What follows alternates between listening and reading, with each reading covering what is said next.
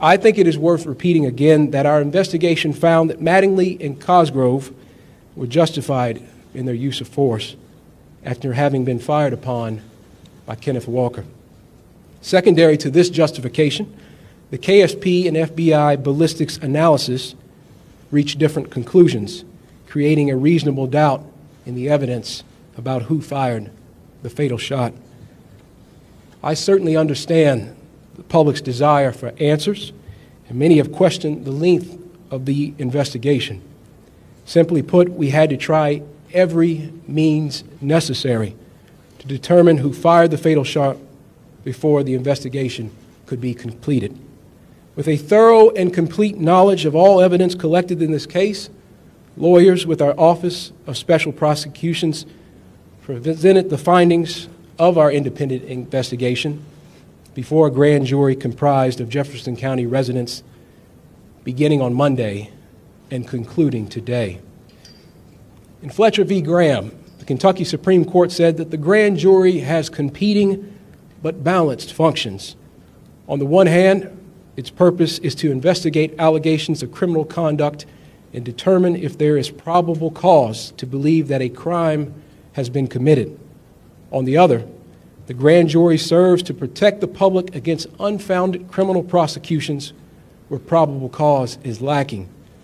The grand jury is unique in our criminal justice system because it operates independent of the court and the prosecutor. The hallmark of the grand jury is its independence from outside influence. This independence is necessary to ensure that justice is done both for the victims and for the accused. After hearing the evidence from our team of prosecutors, the grand jury voted to return an indictment against Detective Hankinson for 3 counts of wanton endangerment for wantonly placing the 3 individuals in apartment 3 in danger of serious physical injury or death. The charge of wanton endangerment in the first degree is a Class D felony, and if found guilty, the accused can serve up to 5 years for each count. Started to feel like shit, hand to the worst.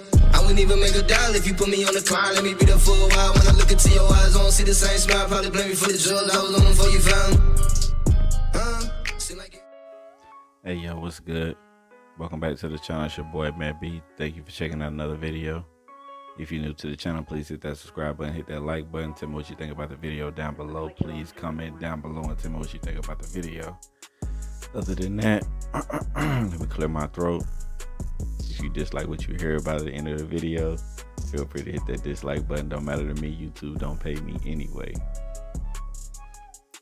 So I'm not gonna go in on this video and try to make a mock of, you know, what I've already tried to, you know, tell the people and others, you know, that have been trying to tell you guys for the past 6 months of, you know, what we already knew what was going to happen. And, you know, I just find it funny that, you know, we didn't take a hint a couple days ago when the city had paid, you know, Breonna Taylor's family out $16 million. And we didn't take heed to the fact that we already know the decision before the decision already happened. We already knew this months ago when the situation had happened that the police was going to get off. So I hope, you know, people are not really surprised about the situation. I see people are still celebrating the fact that one of the police officers did get charged for something that's outside of the death of Breonna Taylor. And, you know, I'm here to say that, you know, it's funny, even though, you know, it's a felony or whatnot, but at the same time, it's like, you know, it's up to 5 years, and at the end of the day, it's not promised that police officers will do any time at all in prison. So for those who are celebrating, I'm sorry to rain on your parade. This is in no way to try to, you know, defend the police officers or, you know, make fun of the, you know, the people who are on the side of Breonna Taylor or anything, because I'm not choosing any sides. I'm pretty sure by this, by now everybody knows how I feel about this situation. And I mean, it's a tragedy, but at the end of the day, this is something that we all need to learn from. We all need to take heed to, and we need to make sure that none of our women none of our black women, or any race. I'm not even gonna say just black women. We just don't end up in situations like this. My condolences also again to Breonna Taylor's family. I want to say that also, because at the end of the day, man, she didn't deserve it. Yeah, and there's a lot of people saying that she didn't deserve it, and of course she didn't deserve it. But at the end of the day, I hope we can find a way to point the finger at who really needs the finger to be pointed at. Sorry to say, but it's the it's the obvious truth. So behind all these conspiracies and everything else going on, the situation where hey, he could have the ex-boyfriend could have took a plea deal and said Breonna had something to do with her any way it go. That's irrelevant. And I just want people to understand, man, like, now that everything is over with, we got LaWoke James and all these different basketball players, women's basketball players, just me over exaggerating the situation or making it bigger than what it is, because at the end of the day, I know many people wanted justice for this, for this young lady, but at the end of the day, we need to realize and understand, this is the law, and this is how things are. And to me, I'm still mad at the fact that her boyfriend, the boyfriend at the time of her passing, is still alive. I'm saying, like, that's who I fault, give majority of the fault for even shooting at the police, for for even causing her to die. So I want to also say, I'm gonna say again, people that celebrating the one police officer that that's getting charged for shooting blindly into another apartment or whatnot, just shooting anywhere or whatever. I'm like I said, that's not a win. And I want people to understand, in the coming days when everything else come out, you guard your heart, protect your mind and guard your heart, man, because it's really gonna be a rocky road, man. It really is. To all the people out there in Kentucky or in Louisville, stay safe, be careful.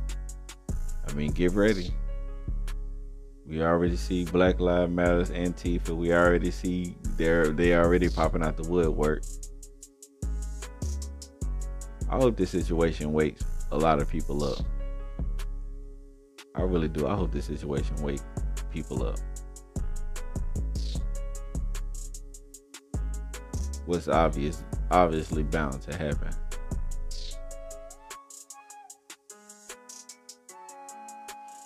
This situation is, like I said, the situation is very tragic. It can go either, both ways.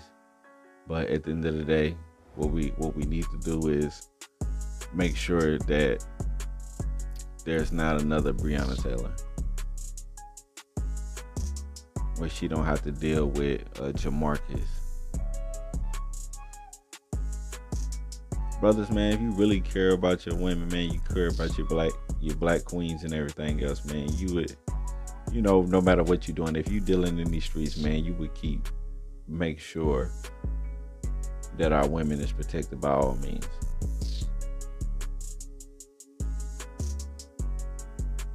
That's all I can, that's all I can say on this situation, man. And women, choose better, man. Not even gonna say, you know, it's easy or anything else like that though. But like I said, man, don't choose man that can lead you into situations like this. When news broke and, you know, everything first happened back in March, man, I was really, actually, this really hurt, you know, it really hurt my feelings to even hear something had happened like this. And then all over the time, you know what I'm saying, I started learning more and more about the situation and learning that she was actually dwelling in the game, so to say, you know, with this guy. And even though she left it alone and she was, you know, choosing a, you know, a better situation for herself, she still ended up on the wrong end or the wrong side of the, you know, situation.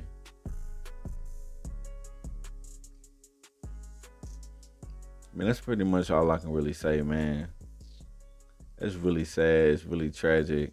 But at the end of the day, man, we need to learn a lesson from this, man. We really need to learn a lesson from this. And for once, man, I hope a lot of people,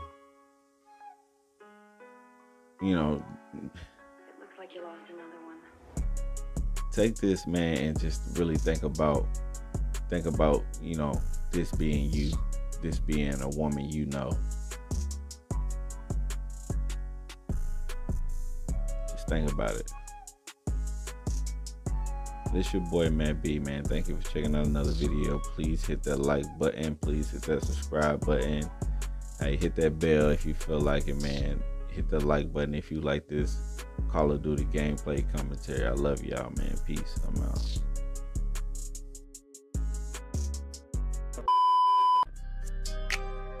Started feel like shit, heading to the worst. I wouldn't even make a dial if you put me on the climb. Let me be there for a while. When I look into your eyes, I don't see the same smile. Probably blame me for the drugs. I was on them before you found me. Seem like everybody judged me, so I ain't worried.